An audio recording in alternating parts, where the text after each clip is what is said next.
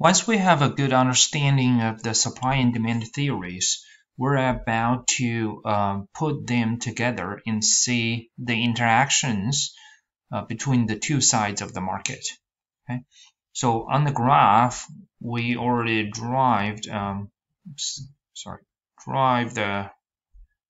downward sloping demand curve and upward sloping supply curve, right?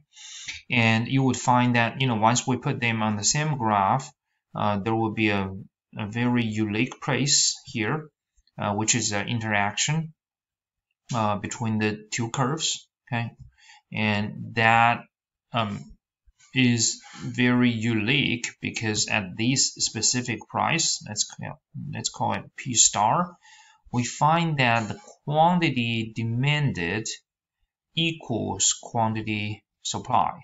In other words, how much people or the buyers on the market are willing and able to buy equals how much the sellers on the market willing and able to sell. Okay, so this specific quantity level here down on the horizontal axis, let's label it as Q star. Okay, so we're going to define these as the market equilibrium. Equilibrium in English means balance, right? Means equivalent. The two sides are equal. Okay, so that's exactly what we are trying to say, with this phrase market equilibrium. Okay, sometimes you also heard people saying the market is clear at P star. Again, that means nobody, or everybody who wants to buy or sell would be able to do so, okay, at that specific price. Nobody has been left over on the market.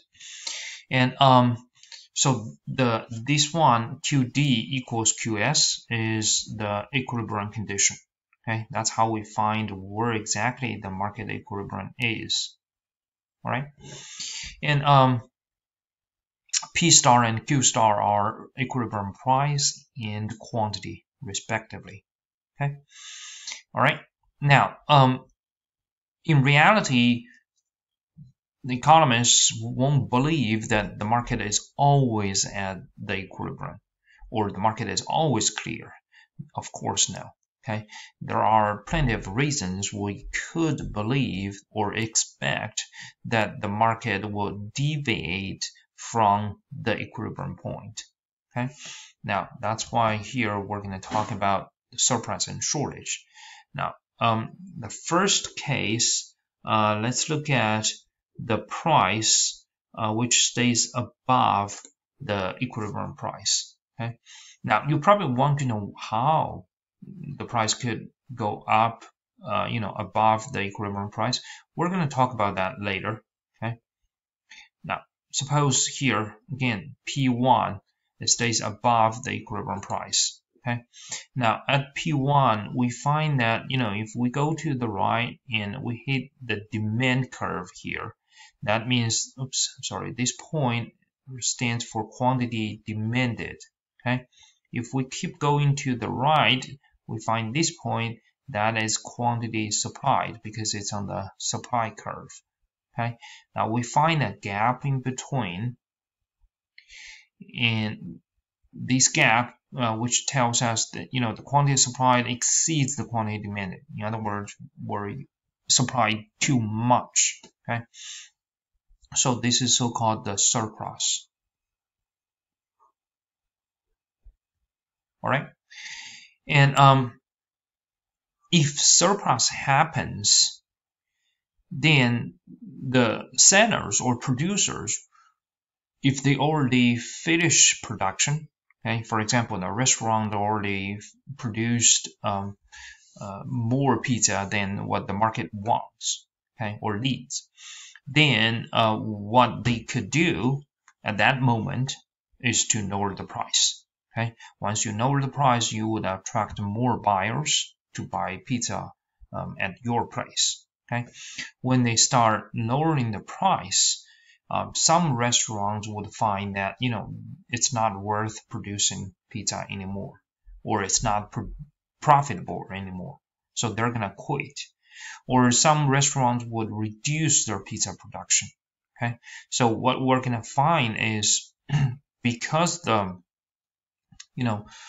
some firms on the market lowering their price, so the quantity supplied would be smaller. So we're moving down along the supply curve. Okay, but remember, when the price is lower, the buyers on this market also find that, right? So they believe that, some of them believe that it's worth buying more pizza, right? Or some of them used to buy hamburgers or other types of food. Now they find, pizza becomes more affordable, so they want to switch to the purchase of pizza, right? So when people buy more, again, the quantity demanded increases, so we're moving along the curve, moving down along the curve. Okay, again, this is a movement along the curve simply because it's caused by a change in the pizza price. Okay, now you would find this movement will stop here at the equilibrium point. Okay, simply because at that point the sellers would have no more incentive to lower the price. Okay, what they already produced can be sold on the market. All right. So this is the case for surplus. Okay, how we see, or where are we going to see surplus, and how the market by its own can eliminate the surplus. Okay. Now the second case is, let's look at the price level lower than the equilibrium price. Okay. Now this time when we go to the right, we hit the supply curve first. So that point here on the curve represents the quantity supplied. Okay. If we keep going to the right and find the demand curve, so this is the quantity demanded. Okay. Now this gap in between is what we call shortage, because quantity demanded exceeds quantity supplied. Okay. Now intuitively, this is pretty easy to understand because the pizza is too cheap. Okay, the price is too low, so we find a lot of people willing and able to buy it.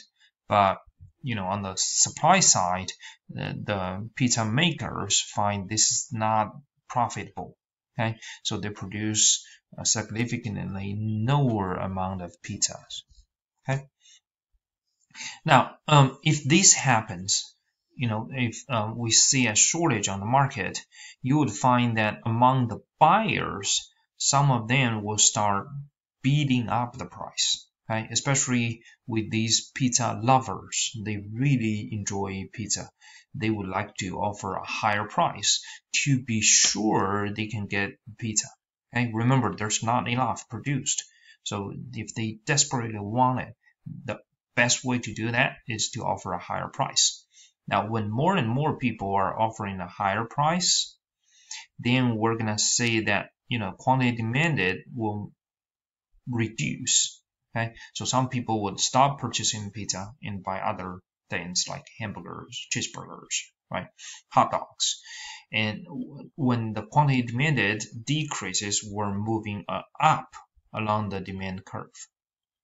Okay, now on the supply side, when the producers find that the price gets higher, so it becomes more profitable producing pizza, they're going to come back and produce more.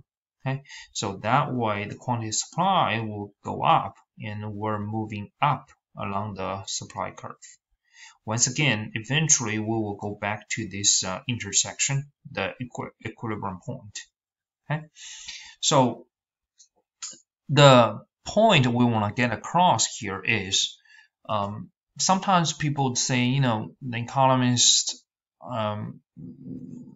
is just too naive. Okay, we believe the market is always at the equilibrium. The market is always clear. That is the misunderstanding.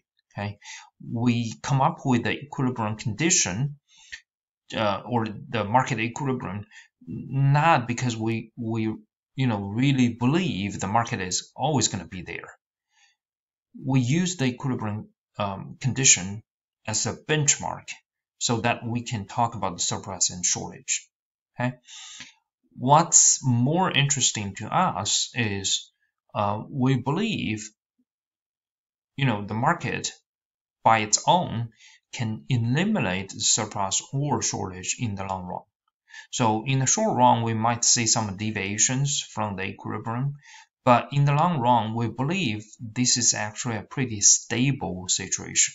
Okay, so for example, when the price happens to be higher, like P1 here on the graph, and we are going to see a surplus, but the market has kind of the self-correction mechanism. It will push the price down and to eliminate the surplus. Okay.